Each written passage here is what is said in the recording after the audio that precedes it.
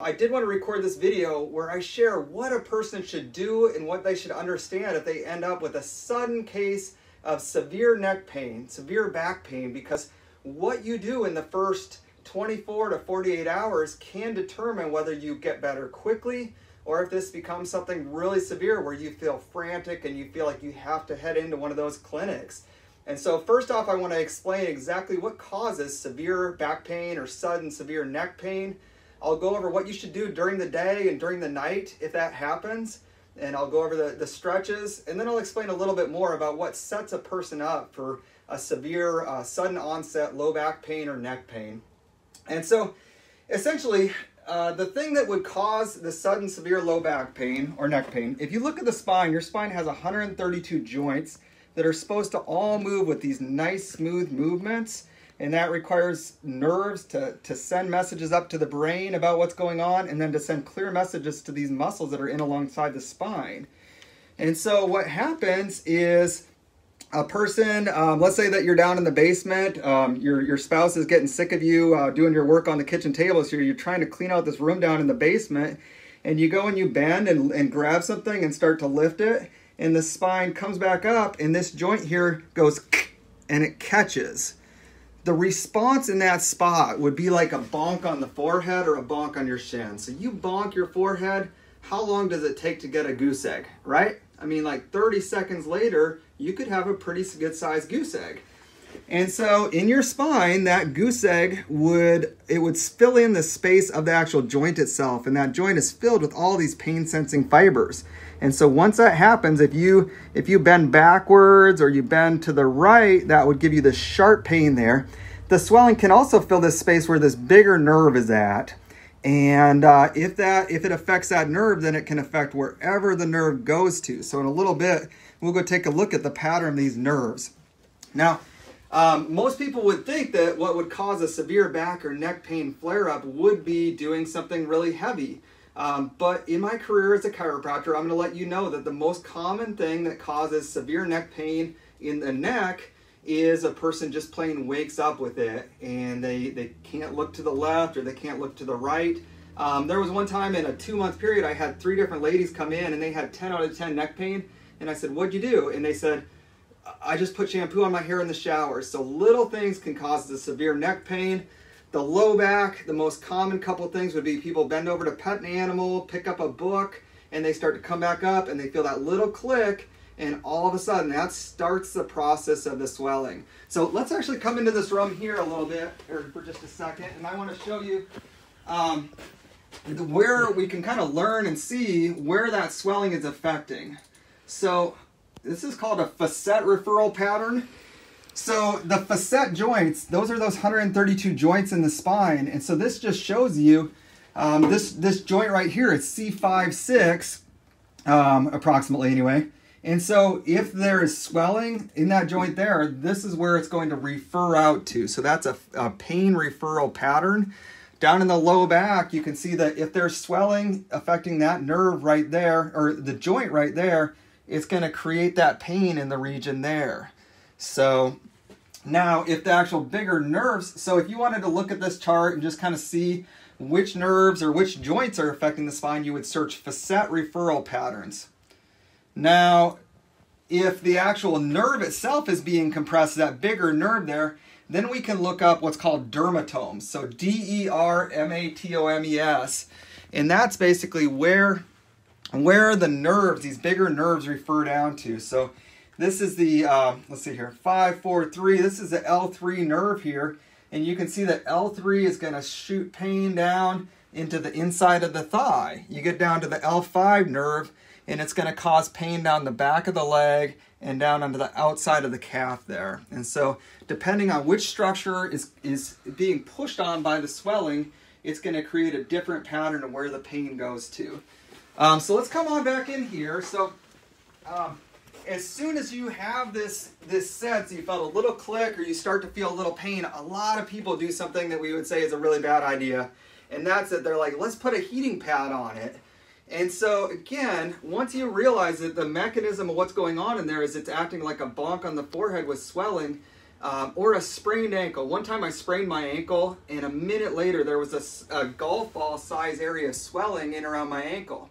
So let's say that a football player sprains their ankle, take them off the field, and they instantly put their foot in a bucket of hot water.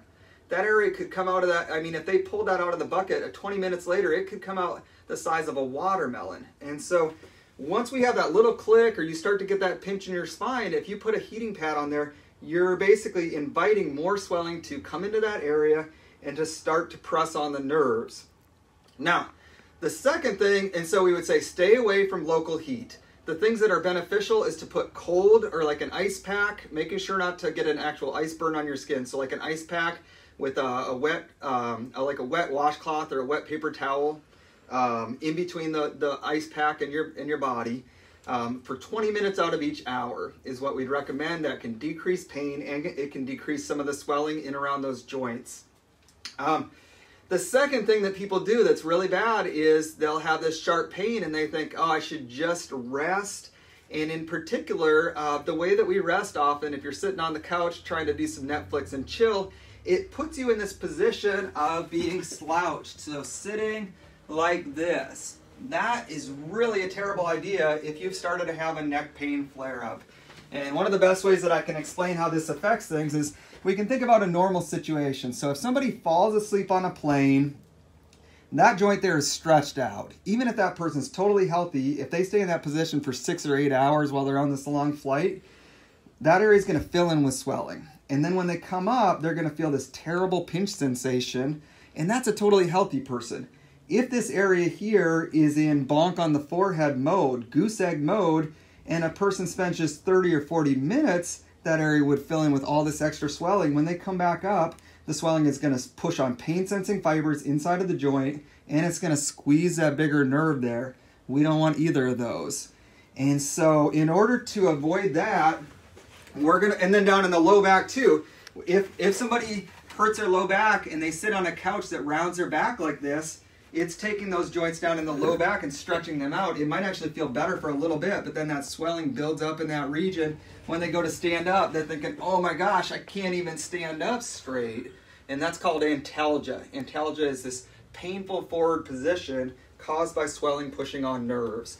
And so what we're going to recommend you do, if you find yourself in this pinch or crisis type of situation, you're going to focus on sitting on firm surfaces, and you're going to try to keep your spine lined up where you're as tall as possible. So think about a string from your head to the ceiling, and I'm sitting tall. And then if you do have to sit for an extended period of time, we're going to add in what are called pelvic tilts. With pelvic tilts, you're going to arch your belly forward just until you start to feel any pain, and then you can round the low back backwards, but just up until the point of pain. So people come in severe back pain, and it's just these tiny little movements. Stick the belly out, round it backwards, starts to pinch, stick it forward, and round it backwards. And what we're trying to do there is milk, so to speak, some of the swelling out of the area around those joints. Make sure that it doesn't build up around those nerves. And then by keeping you as tall as possible, all these joints, none of them are overstretched, so we don't create a space for that swelling to build up. With the neck, if you got this pinch in the neck, we had a couple patients come in today and their timing was bad. They felt this terrible pinch in the neck. In the neck, the best thing we can recommend there, if you have this severe pinch, so this is a person that can't bend to the side, can't look to the side without it causing this severe pinch, we're going to do what are called head retractions. And this is a movement that most people actively avoid because the description is you're going to give yourself a double chin. And so essentially, if you feel this pinch here, just to the start of the pain, we're going to move our head straight backwards where the chin doesn't come up or down at all, but you just move your head straight backwards, trying to give yourself a double chin. You'd hold that for 5 seconds. Just at the very start of where you start to feel the pinchiness, let it relax, and then I'm going to do another one. And we can do 5 to 10 of those 5-second holds every hour or so. And what we're doing there is we're loosening up those joints. We're trying to move the swelling out of that area, and just not give this area a chance to build up with swelling. So during the day, that's your main 2 things, is that you're trying to keep your spine lined up, You're doing cold for 20 minutes out of each hour in that first 24 to 48 hours. You're doing these gentle pelvic tilts forward and backwards. You can also do some pelvic tilts side to side. So just some very, very gentle, just within your comfort level, just going side to side. And then in general, we'd say just sitting still is not beneficial. So at least once an hour, if you end up with severe pain, I'd recommend that you get up and do some just gentle walking around the house. That actually helps to keep the beneficial types of movement and keep the swelling from building up in there. So those are our main strategies during the day. Chiropractors, we are not supposed to give recommendations about actual medicine. So if you want to reach for ibuprofen or Aleve or Tylenol, that's kind of, it's your call on that. We just don't give recommendations about that. At night, that presents another obstacle. What should you do at night if you've got this severe pain? Your goal at night is to keep your body still lined up as if you're as tall as possible. So let's say some people, when they sleep, they say, I usually sleep face down with my head to the side and then I've got a pillow in here. That's probably not going to go very well if you have a pinch in your neck. And so in general, we would say lying on your back is beneficial. With that, we still want a pillow that doesn't tilt your head way forward, because that would stretch out the joints and invite some swelling to come into there. So a more thin pillow, often one that has a little bit of extra support underneath the neck, can be beneficial. If you got the severe low back pain, lying on the back on a firm surface is good. If your bed has one of these banana divots where your low back drops down and it makes your low back slouched, that's going to invite that swelling to build up there. And so what you can do is basically take like a pillow from your house, and you could try, you might find this more comfortable, so you lay on your back and just put a thin towel behind your back, and that would get the back more in that lined up position. There's not a perfect answer for some of this, but you can try putting a pillow underneath your knees, and sometimes that relaxes and just lets the low back relax some. Low back, and then sometimes there's this joint called the SI joint. So that's this bigger joint here down on the pelvis. So you got the tailbone here. This is called the ilium. So sacroiliac joint. That joint doesn't have very much movement, but sometimes it gets out of whack. And when it does, the thing that people say is, I have a hitch in my get along. And that's a sharp, one-sided low back pain. Really gives you a jolt. Sometimes when the foot comes off the ground. So if you've got a hitch in your get along, that's especially a time that you might get some benefit by laying on your side when you sleep and having a pillow between the legs. So it's just, this is kind of a, you just got to do some trial and error, but by doing that, sometimes that'll take some pressure off of that SI joint and let you wake up feeling better.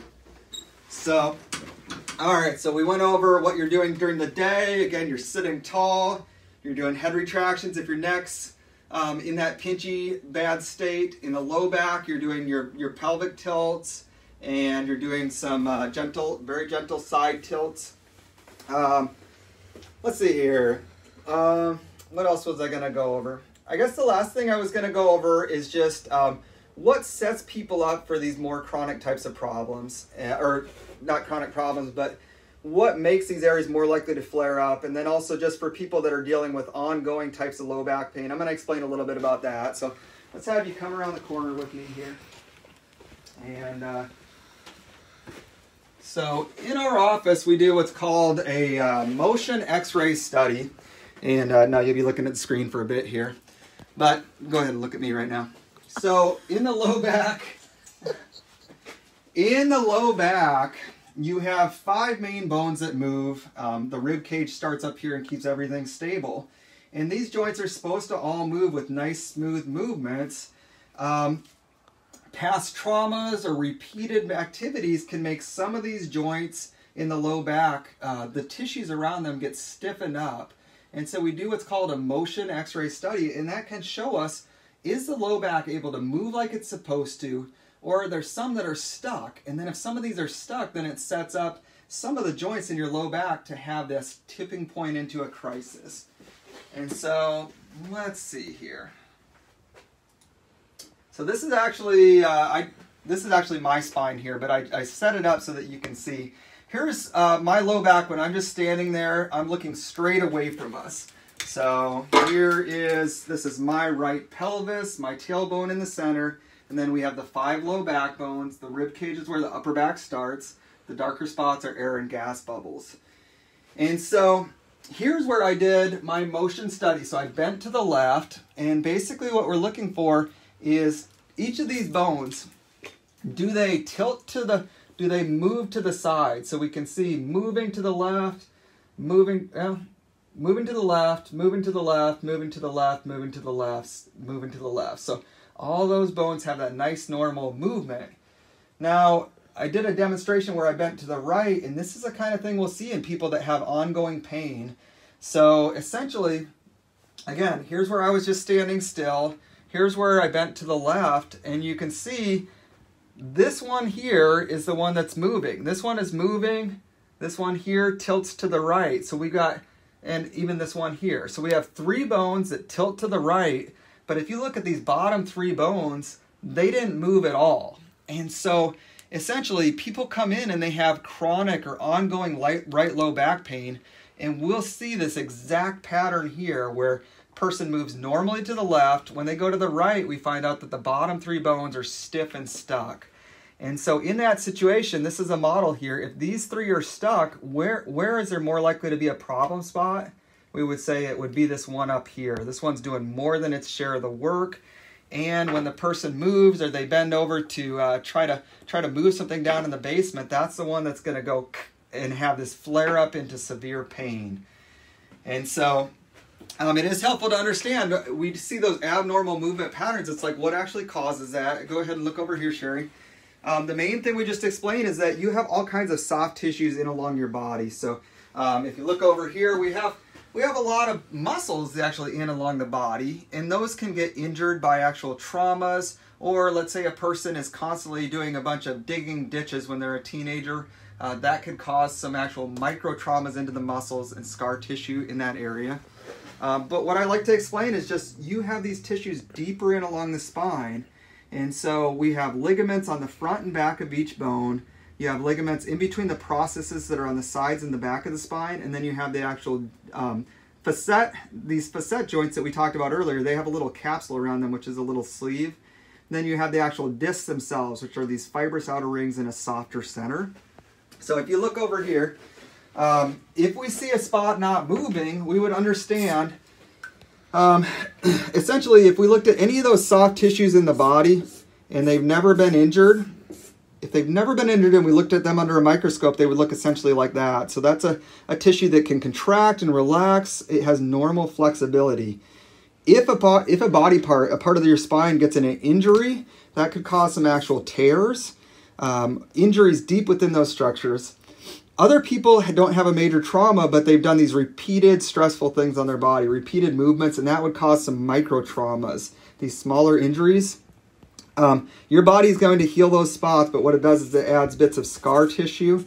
And you can think of that as being like pieces of Velcro deep within these structures, deep within your body.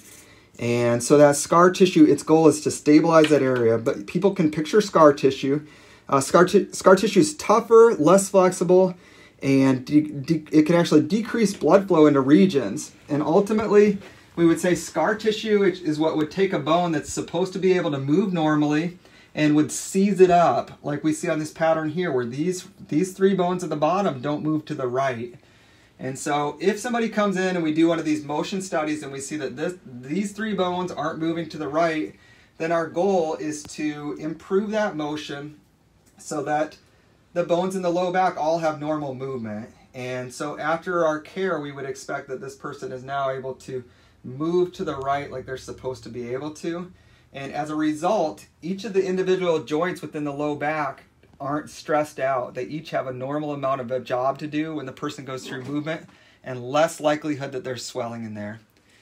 So overall, that was kind of a long explanation of how a severe back pain, a severe neck pain episode start, and the strategies that you should do if it happens to try to minimize it going into a full crisis mode. Again, I'm here at Compass Chiropractic, and as of today, with this coronavirus crisis, chiropractors, we are open, and just viewing our role as trying to take the pressure off of the emergency rooms and the urgent cares if people have one of these crises. So ideally, this gives you some valuable things that you can do at home.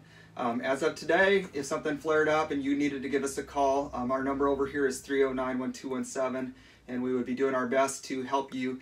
Well, I guess with chiropractic, our goal is to restore and improve movement in those spots that aren't moving right and decrease the swelling that's pushing on the nerves and causing all that pain for you. So if you have any questions, feel free to reach out. Sherry, are you able to see? Did we get any questions or comments as this was going on? Nope. You can say hi to Sandy. Hey, Sandy. Good to see you. So hope you're doing well over there. And yeah, these are some valuable strategies. If you have friends that say, oh my gosh, now my back hurts on top of all that's going on, make sure to share this with them so that they do the right things in the first 24 to 48 hours. So thanks for watching, and stay safe and healthy out there.